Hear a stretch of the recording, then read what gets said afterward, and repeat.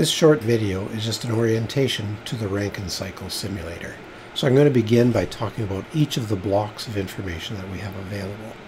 The first block here is the operating parameters. So that's where we set a whole bunch of the operating parameters for the cycle operation. And I'm going to come back and talk about each of those individually a little bit later on.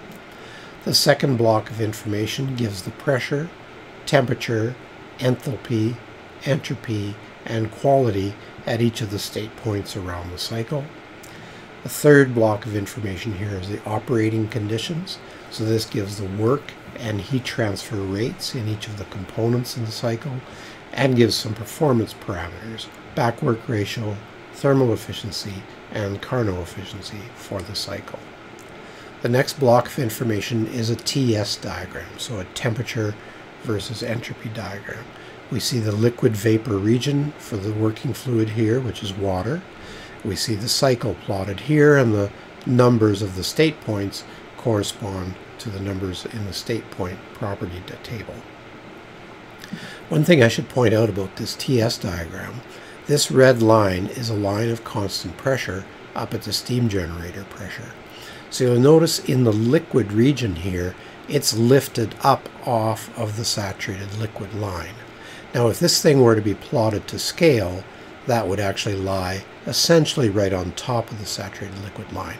And I can return to that condition by changing this liquid temperature plotting bump down to 0.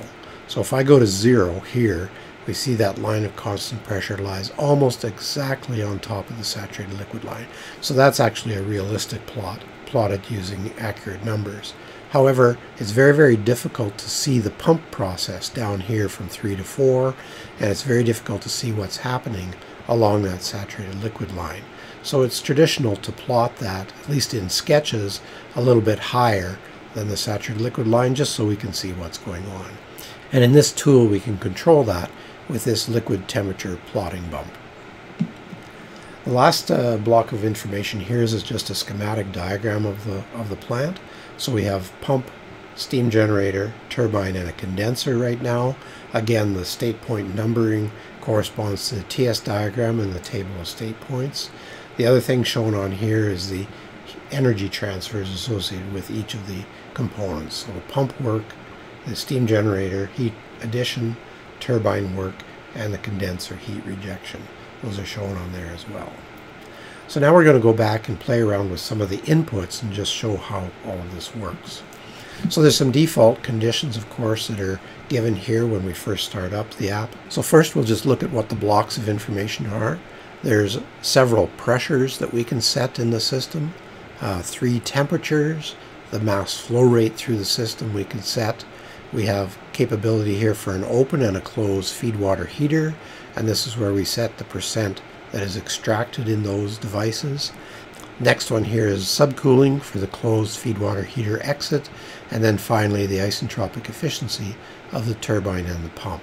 So we'll do a quick demo of all of these inputs just to see how they affect the other blocks of information in the simulator.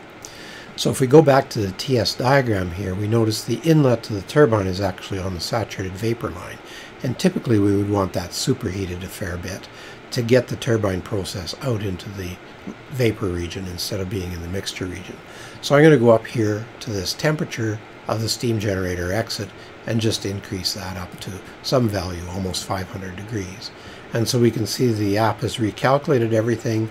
The TS diagram has now moved the turbine process out mostly into the vapor region. And of course the state points and operating conditions have all been recalculated. Now returning to the pressure block here, we see that currently there's only 2 pressures that are active, the steam generator pressure and the condenser pressure. So that's the pressure down here in the condenser and the pressure up here in the steam generator. And we can set these to whatever value we want. I'm just going to go to quite a high steam generator pressure here and demonstrate a couple of things. Notice here our steam generator pressure is very, very close to the critical point. And I'm just going to go a little bit higher just to show that we can actually go to a supercritical pressure in the steam generator. And I'm just going to return that back to its default conditions just to continue with the demo here. So here we do have phase change in the steam generator as we would typically. The condenser pressure we can also play with, but I won't bother demonstrating that here. Now the next thing we're going to do is add a reheater to this cycle. You'll notice the reheater pressure here.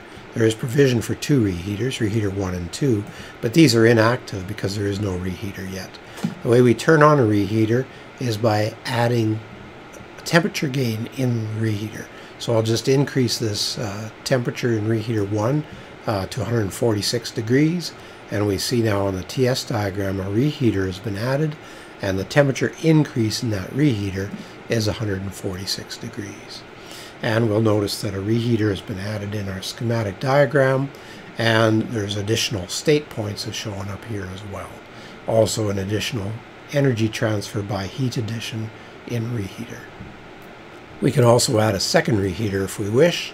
So we see now we have 2 reheaters, one from state point 2 to 3, and then a second one from 4 to 5. And again, that second reheater is shown up in the schematic diagram as well. We also have provision here to add feed water heaters. So I'm going to add an open feed water heater just by increasing this percent extraction from 0 up to 13. We see a lot of additional state points showing up and additional heat and work transfers showing up. And we see in our schematic diagram we now have an open feed water heater added into the system as well. Finally, we can also add a closed feed water heater, and I'll just add a small extraction there. So now we have both an open feed water heater and a closed feed water heater. And of course all the corresponding additional state points are shown up on the TS diagram as well. And you'll notice we now have 5 turbine stages because we have 2 reheaters, a closed feed water heater, and an open feed water heater. And of course a lot of additional state points are showing up because of that. Now that we have reheaters and feed water heaters active, you'll notice back here in the pressure block that we can now adjust the pressure at which those 4 components are operating as well. I won't bother changing any of those, but if you want to play around with the simulator, you can change the pressure of any of those components. I'm just going to go back to a little bit simpler configuration to demonstrate a couple of other things. So I'll press the reset button here, which just takes us back to our default conditions. I'm going to add a little bit of temperature to the steam generator exit just to get our turbine process out here.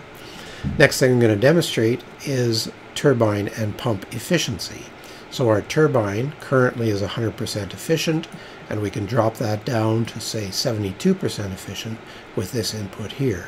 And so you'll notice we now have an entropy increase across the turbine. It's drifting off to the right as that expansion occurs because we no longer have an isentropic turbine.